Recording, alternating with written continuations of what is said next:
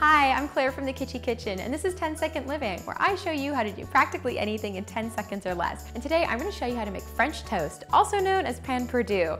And French toast has a really soft spot in my heart for me because my auntie remakes it every time she visits from Australia. It's so delicious, and the trick with her recipe is she does not hold back on spice. And so the way I'm doing it, which is what makes it pan perdu, is it's sort of a two-step method.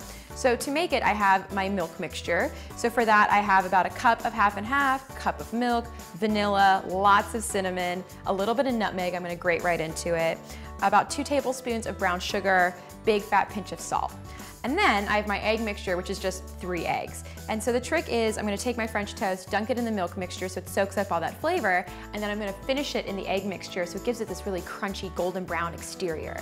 And just to really blow everybody's mind, I'm also going to stuff the French toast with cream cheese and apricot preserves from Comparte's Chocolatier. That's my buddy Jonathan. He makes really delicious stuff, and so I'm really excited to try this out.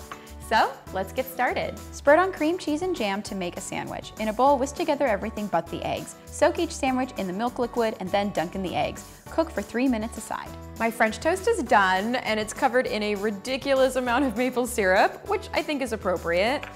So I'm gonna give this a try. Oh yeah, it was really good. Oh my gosh.